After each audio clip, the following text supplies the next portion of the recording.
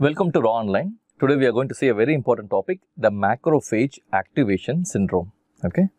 So this is one basic slide. You need to know what cells are involved in innate immunity and adaptive immunity. Okay. So let's not go detail into it. So let's go to the macrophage activation syndrome. So now we have a macrophage.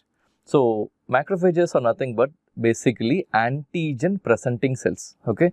So whenever a foreign object, a virus, a bacteria or a fungus presents inside the body, the macrophages tends to engulf these antigens. Okay, so macrophages are nothing but antigen presenting cells. So once the antigen goes inside the macrophage, okay, they get destroyed through the lysosomes and phagosomes. Okay, so after destruction, the myeloperoxidase enzymes which is present inside the macrophages will clear out all the debris as well. Okay, this is how on level 1 the macrophages will take care of all the antigens which is present inside, the foreign antigens present inside the body. What you need to know is that there are certain stimulus that can switch the macrophage into a good macrophage and a bad macrophage. To tell in medical terms, I can say macrophages can be converted into a pro-inflammatory cytokine producing macrophage or anti-inflammatory cytokine producing macrophage. Okay.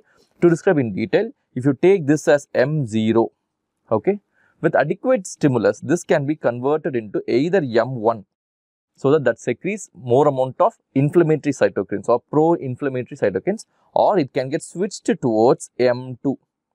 That is anti-inflammatory cytokine producing macrophages. It depends upon what stimulus it is. Okay. So in our scenario, this topic is concerned, we are going to look into the pro-inflammatory cytokine producing type of macrophage. Okay. So once adequate stimulus like LPS, the lipopolysaccharide of the gram-negative organisms, the tumor necrosis factor alpha, all these things.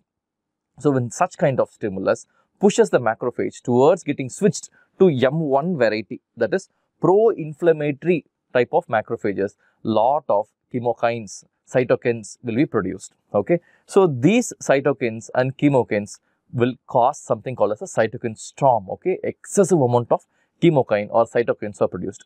So when lot of chemokines or cytokines are produced, they ultimately result in individual organ damage. Okay. Put together, they will cause multi-system or multi-organ failure. Okay. So this is what we call as macrophage activation syndrome.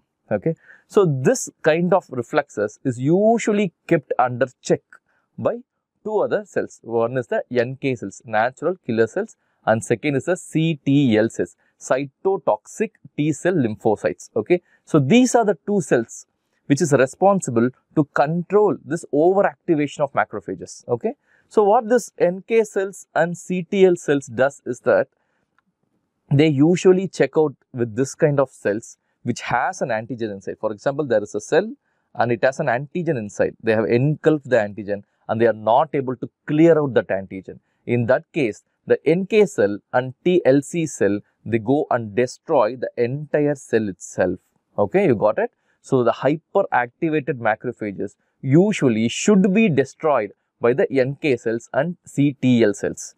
If they are also not functioning properly, ultimately we get the macrophage activation syndrome. Okay. So number 1, the macrophage should be activated by a proper stimulus, and second, that activation should be extremely high to produce a cytokine storm, and third, the proper check mechanism by the NK cells and CTS cells is also very much less. All these things put together, you get something called as a macrophage activation syndrome.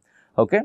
So this is what I was trying to explain you, that we have a macrophage. If there is an adequate proper stimulus in terms of interferon gamma or TNF alpha, GM-CSF, LPS from gram-negative organisms, all these things which switch the M0 macrophages to M1 macrophage.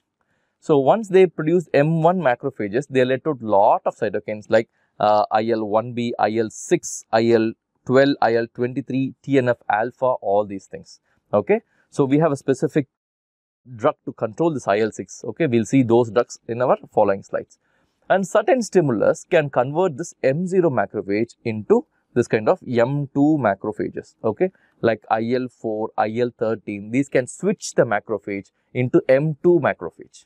Okay, M2 macrophages will produce like IL-10, TNF beta. These are all anti-inflammatory. These are all pro-inflammatory. So this is what you need to understand.